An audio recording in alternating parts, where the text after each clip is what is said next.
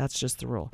So I wrote an article I want to talk about a little bit. And this is something, if you're an Alaskan who has anything or any input on where this should, what we can do about this, or what warnings or what you wish someone would have done for us. This came in yesterday when I was on the air, and I just couldn't do it. The Gulf oil spill, boat captain, despondent over spill, commits suicide. William Allen Cruz, 55, a charter boat captain recently hired by PP as a, quote, vessel of opportunity out of Gulf Shores, Alabama, died Wednesday morning before 7:30 a.m. of a gunshot wound to his head, likely self-inflicted, according to the authorities.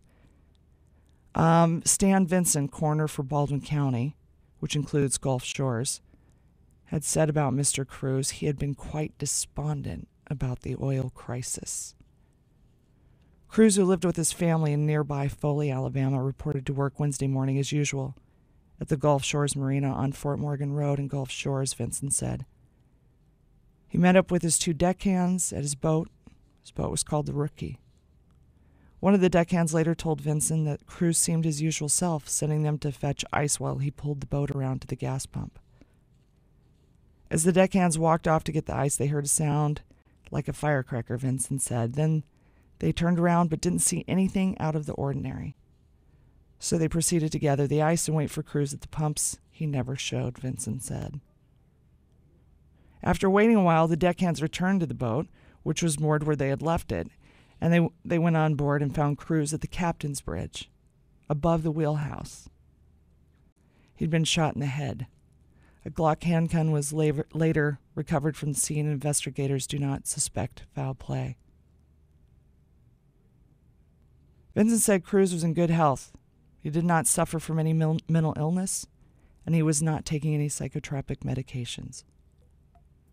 But he said it's not surprising the oil spill had weighed heavily on his mind, as it has many local fishermen no longer able to support themselves with deep-sea sport fishing trips like marlin and the like. All the waters are now closed. There's no charter business anymore. You got on some of the beaches now with oil, you can't even get in the water.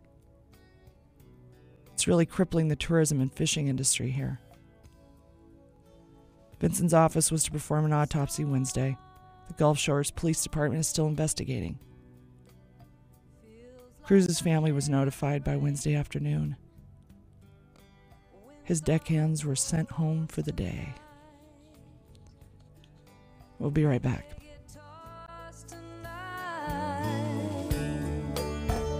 Stop